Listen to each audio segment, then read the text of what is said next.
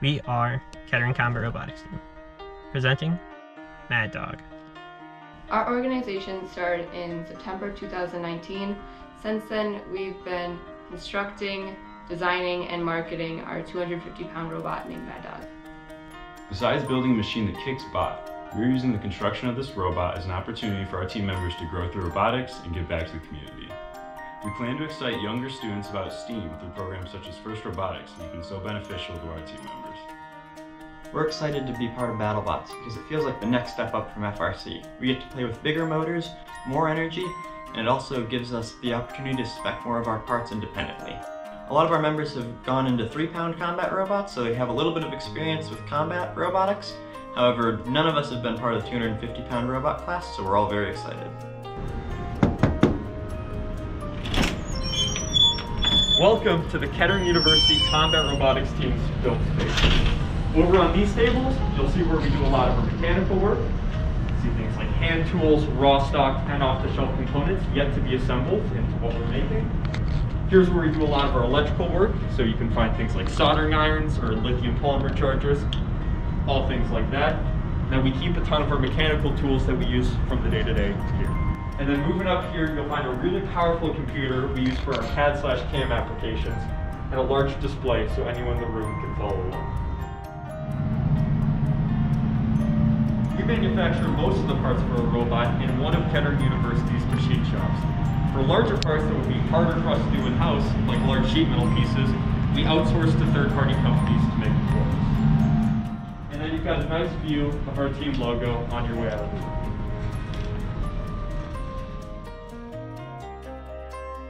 With the precautions being put in place due to COVID, we adapted our team by holding our design, logistics, and marketing meetings virtually in order to keep our members, families, and the Kettering community safe while continuing to make progress as a team. When we do need to meet in person for manufacturing and building, we have implemented safety precautions such as having all members wear masks and maintaining social distancing. This year we present Mad Dog, an innovative robot that uses a pneumatic launcher as its primary weapon and a swerve drive for its drivetrain. We chose this design to create a robot that is unique, effective, and exciting. Swerve drive is an omnidirectional drivetrain that is commonly used in First Robotics competition. The main benefit of swerve drive is that it allows teams to get around defense bots while keeping their scoring mechanisms pointed at their target. Using swerve drive will allow us to drive around the field while always keeping our weapon pointed at our opponent. This will allow us to move freely in any direction, giving us an unprecedented level of unpredictability.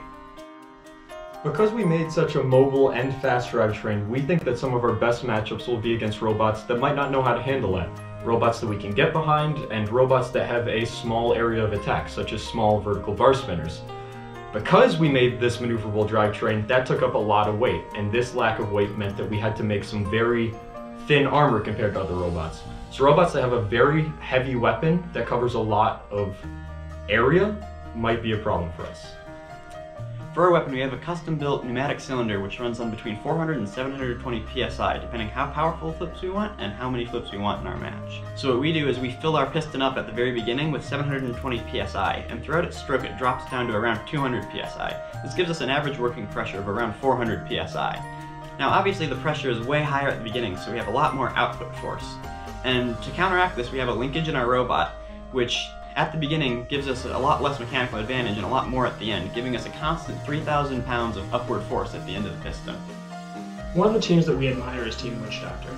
We really appreciate their makerspace that they have in Florida, where they teach younger children about robotics like we do here at Kettering. Another team that we really admire is Team Chuck.